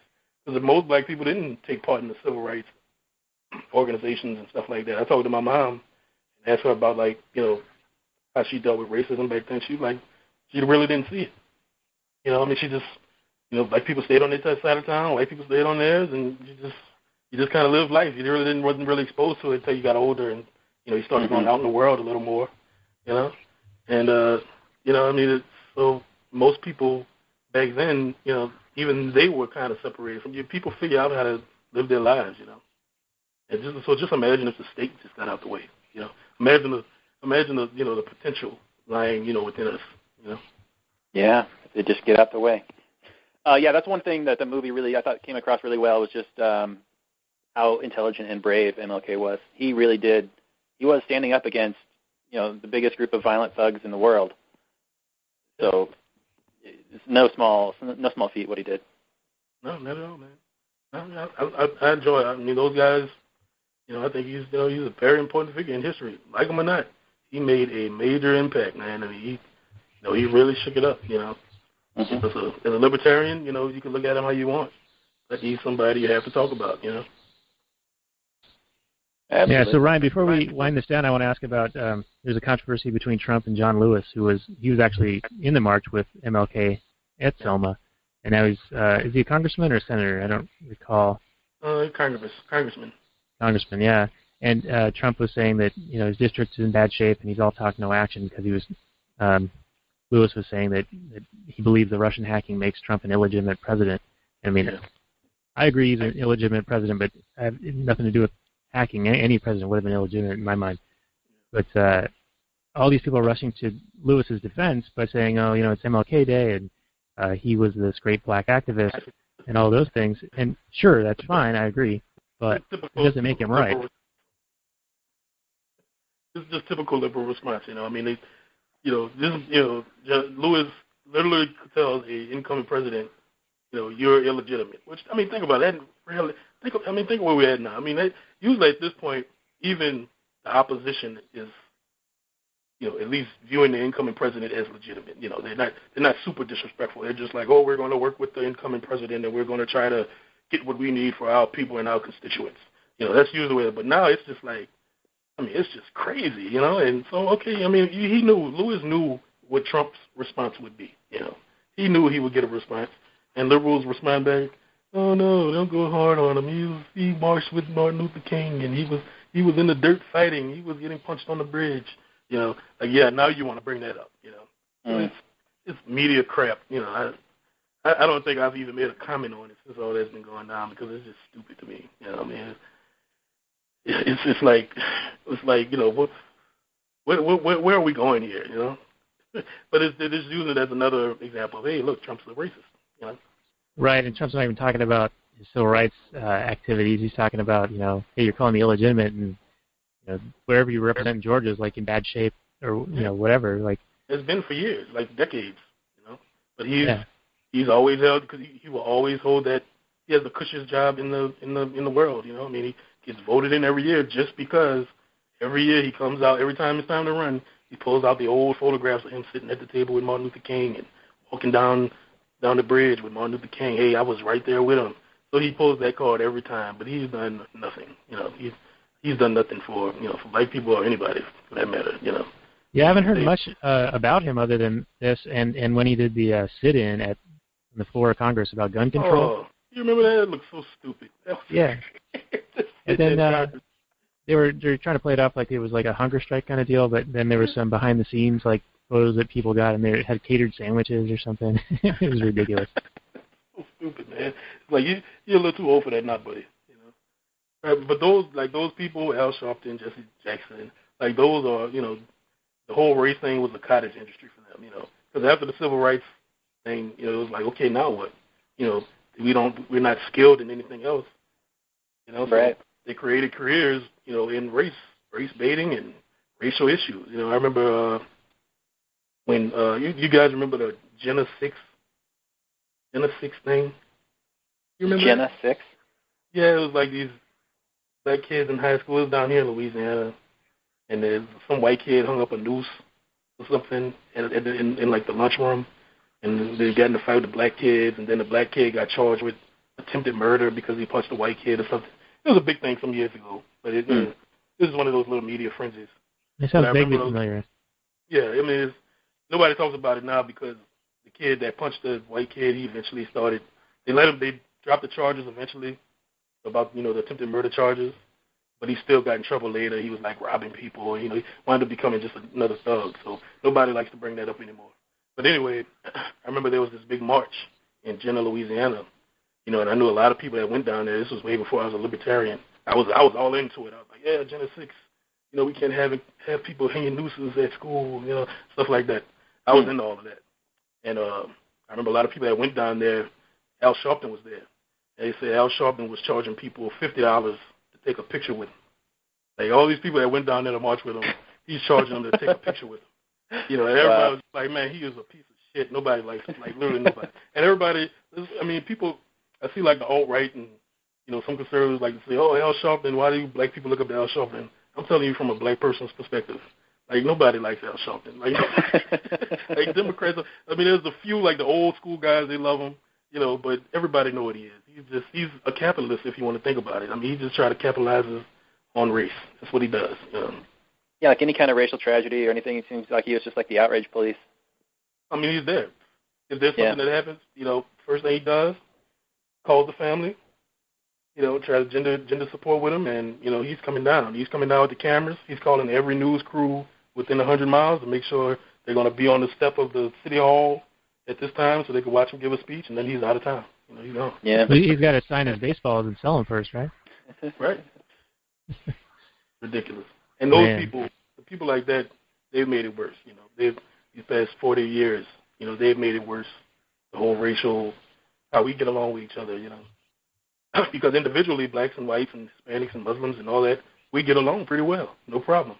But once you bring these whole collective attitudes into play, that's when things get dicey and our brains automatically trigger into tribalism mode, Right. Where we gotta get with our guys, I thought it was interesting. I was listening to Dave Smith, from Part of the Problem. Yeah, I was listening to his episode and he was talking about the white kid that got tortured in Chicago. Mm-hmm. They had on video. Kid he had mental disability. Just terrible, terrible situation. Right. And even he said when he first saw the video, he had kind of a private reaction, like anger, like he started feeling like he was getting like kind of mad at blacks and screw them, started getting that feeling. But then he had to kind of check himself and kind of come back to it. But that's like a human reaction, for all of us, and it's not always based on race. Sometimes it's based on class or what neighborhood we live in or who's your favorite football team or whatever, Right. But it's kind of a human trait. But I think ultimately, it serves us best to fight that feeling. Sometimes you got to embrace that feeling, depending what's going on, But we got to use our brains, these big brains that we've been blessed with. We can think bigger than that. We could think bigger than an animal. We've evolved further than that. Yeah, well, that's what brought us together, Ryan. Using those big brains, getting together on the libertarian scene. Yes, sir. Well, hey, why don't we wrap this up unless anyone has any last thoughts on the film or any of the other topics we've talked about. You got anything else there, Ryan? No, man, I appreciate it. I appreciate you guys welcoming me on. I've done like sports podcasts before, but I've never done any political or libertarian podcasts. So it's a cool experience, just shooting the shit with you guys. So I'll definitely be checking you guys out moving forward, and I'll try to promote you where I can. I'm just not like I'm some kind of big shot, but man, just keep up the good work, man. Spreading the message, talking about liberty, talking about Rothbard, talking about anarchism. It's a long route. We have to take the long view. It's going to be a long time until we get what we want. But hey, let's just, things we're doing right now will make an impact, even if it's just one person listening. It's going to make some kind of impact. I truly believe anyway. Well, thank you for saying that, Ryan. Sometimes I think we might only have one person listening, but I do take I do take that. There is a lesson in this film, and it is that we got to take the long view, even if we have the moral right to defend ourselves. Maybe strategically it's not the best thing to do in that particular case. And I'm not saying that specifically that's what we should do, but I'm taking the concept of, hey, maybe the immediate right thing to do isn't the best thing to do. And so I think there's something to be said for that. Absolutely. Indeed. All right. Well, hey, you guys who want to see more from Ryan, you can see his blog at the AfroLibertarian.com. It's with the, right?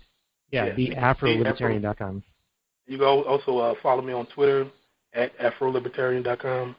Try to post as much as I can. I don't post every day, but usually when I do post, I start ranting for a while. So give me a holler there.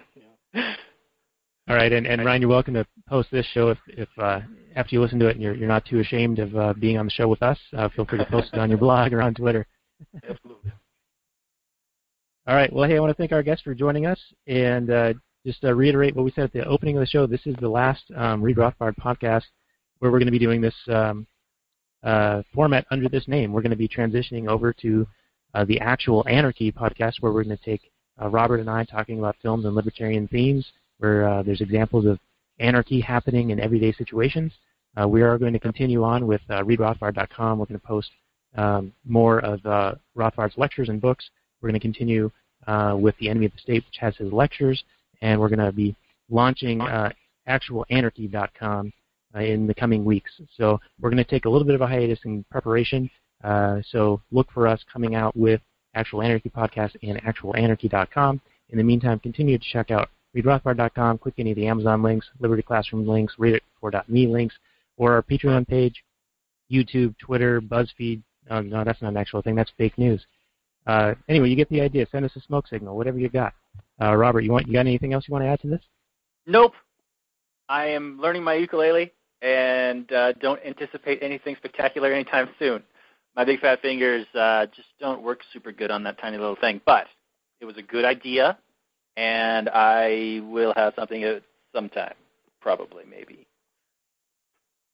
All right. Well, yeah, so for those of you who don't know, Robert and I used to talk about a book that he's working on in the progress, at least in the first dozen or so episodes of our podcast.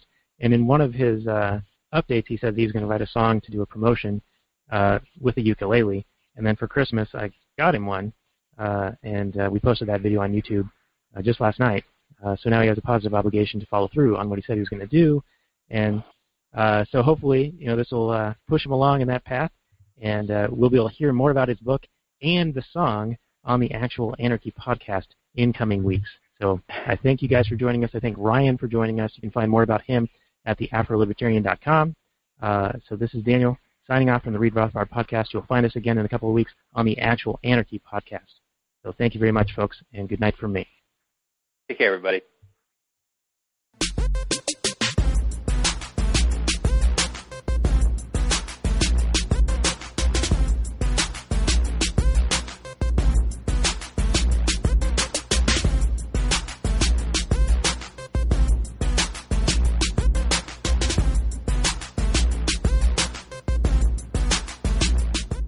The Chipmunks. CHIPMUNK. We're the Chipmunks. Guaranteed to brighten your day. Do do do do do do do do do do do.